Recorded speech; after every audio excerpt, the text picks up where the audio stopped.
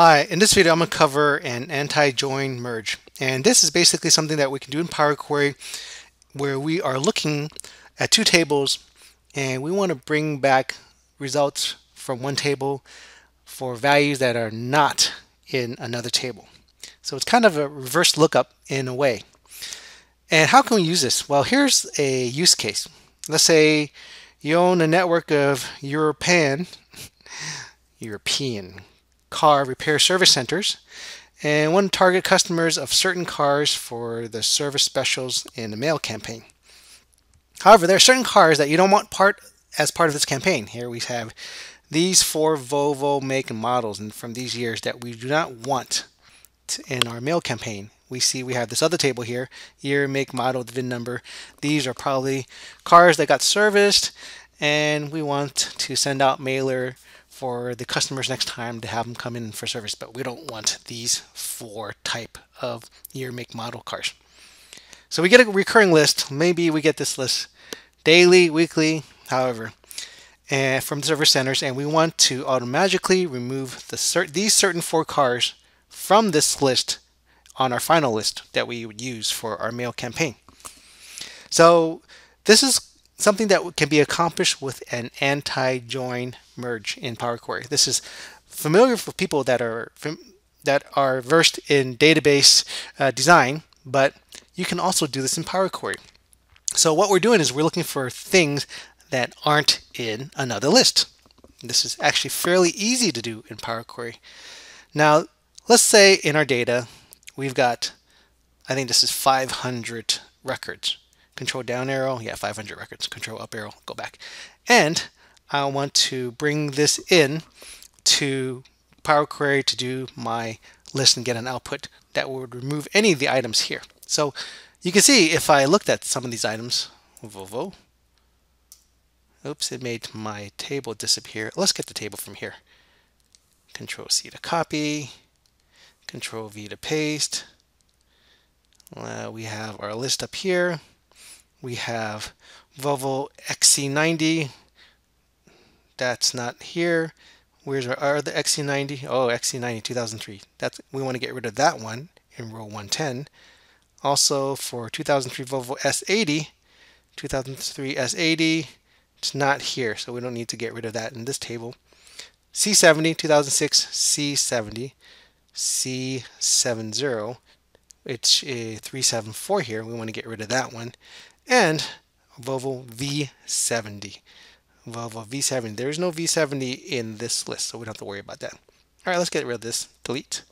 And get rid of that filter. So we're going to get rid of 2 items from this list. Ooh, look at that. Let's delete that. Select. Delete. All right.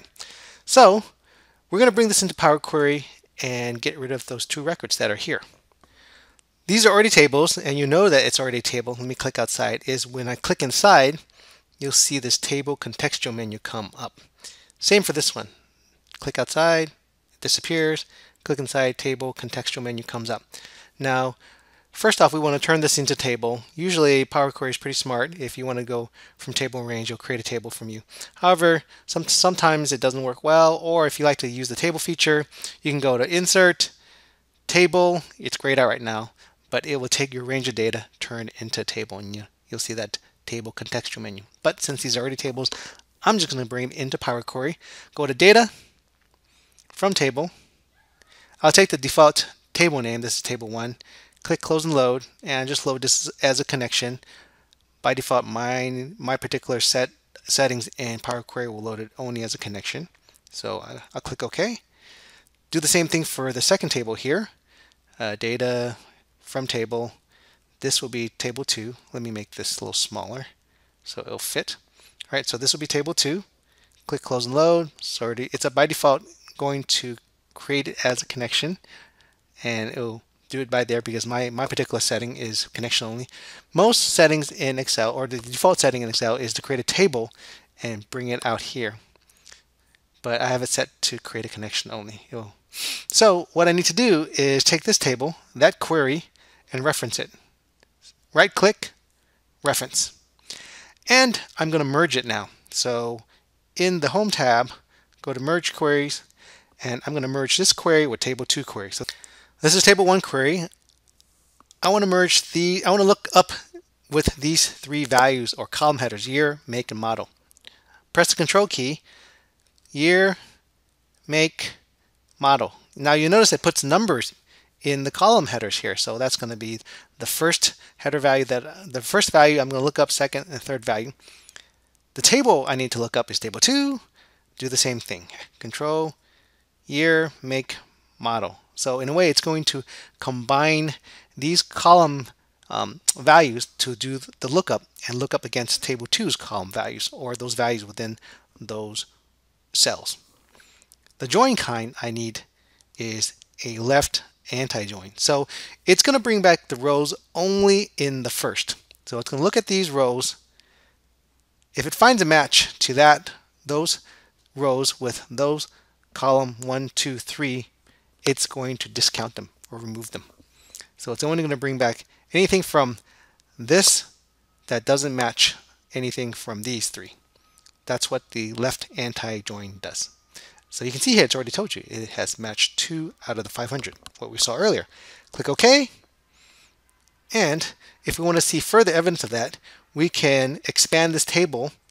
This is basically a table that it's brought back from the other table.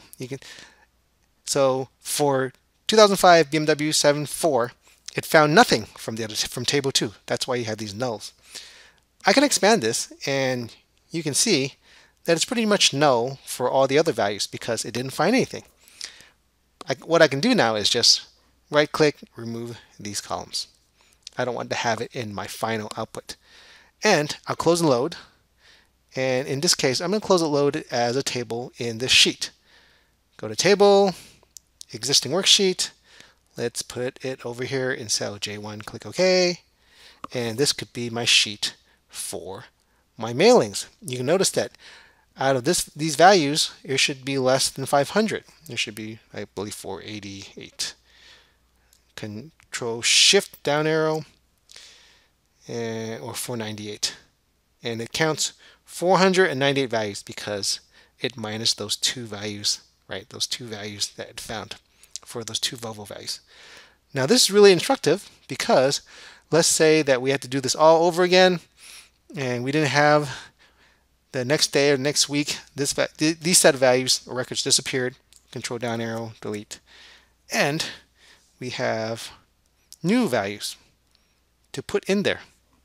Control Shift down arrow, cut, Control X to cut. Go here. Let's just paste the values. Paste the values, and we can run this again. Right? Let's see, let me go all the way down. Oops. Let me go all the way down some more. These are a new set of 500 values, and they're different. You notice they're different, right?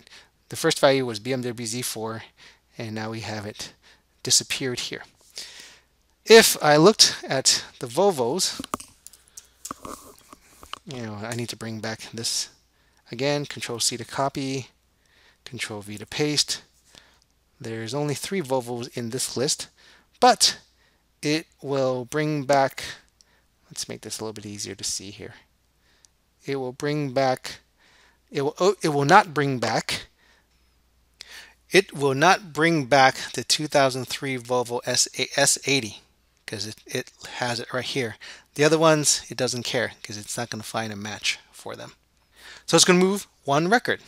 Let's delete this again, delete that, and clear that. So I originally had how many values there? 500 values. Control up arrow. In my final output list, I should just have 499 records instead. So if I go under data, all I need to do is just refresh all, and it will get rid of that Volvo 2003 S80. Let's see where it is. Let me see where it is again. Volvo S80. It's 150. So 150. So it's going to be right before the 2005 Chevrolet Suburban 1500. So the record above that is going to disappear. It's going to be two Chevrolets instead of a Chevrolet, a Volvo between the Chevrolets. So we'll go to data, refresh all, because the beauty of Power Query is that we don't have to do it all over again. Since this is a small table, all I need to do is probably just refresh all. I can have it'll refresh all my queries. That's okay because this is not a lot of data. So I'll just click refresh all. It's going to look at that and it's going to bring back 499 rows. So it got rid of that Volvo here. And all I need to do is look for go to row 150 around there. And if those two Chevrolets are together, it got rid of it. So we have our Volvo here.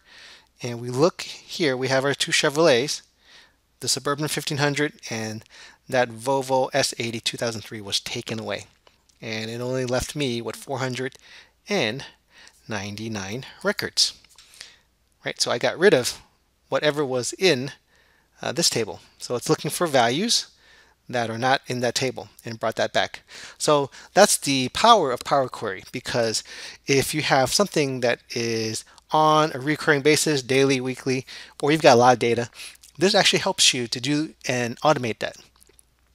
So if you're in a situation where you have two tables and you want to bring back data from one table but exclude data from another table, Power Query, the anti-join, is probably something that will help you out. So I hope this helps. Thanks for watching.